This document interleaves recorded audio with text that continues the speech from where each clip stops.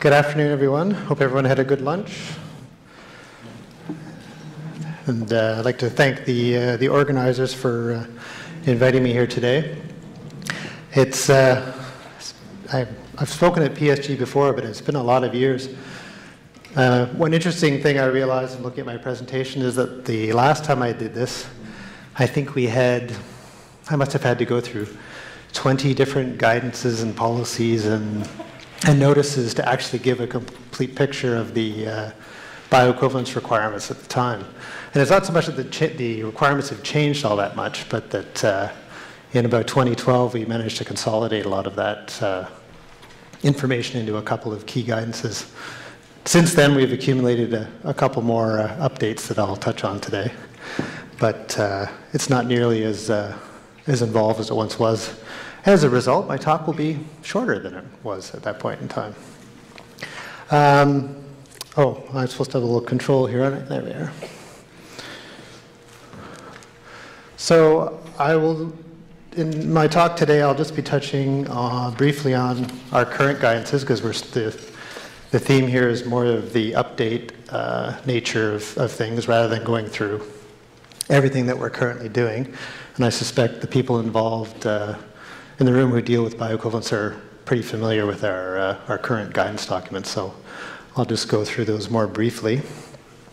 I'll then talk about some of the more recent publications, some of a couple things that we have ongoing right now in consultation, and a little bit about the future.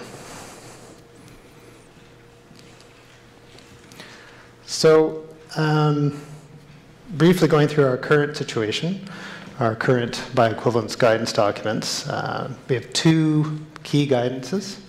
The first being the conduct and analysis of comparative bioavailability studies.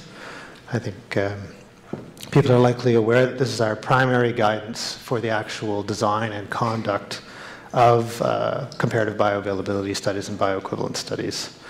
As I was alluding to earlier, when this was published in 2012, it consolidated many previous documents, Guideline A, Guideline B, Report C, and several other notices and smaller documents.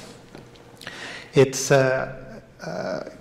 provides advice on planning a study, things like the selection of studies, the design of the study, conduct, selection of test and reference products, the bioanalytical methodology, and the statistical analysis, both bioanalysis and statistical analysis of the outcome.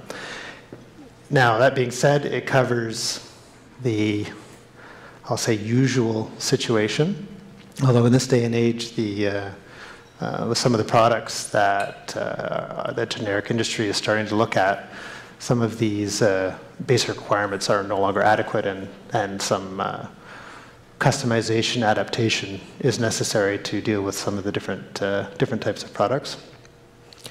For things outside the guidance, of course, we always encourage industry to contact us in advance and discuss how they are thinking of going about their bioequivalence or bioavailability studies.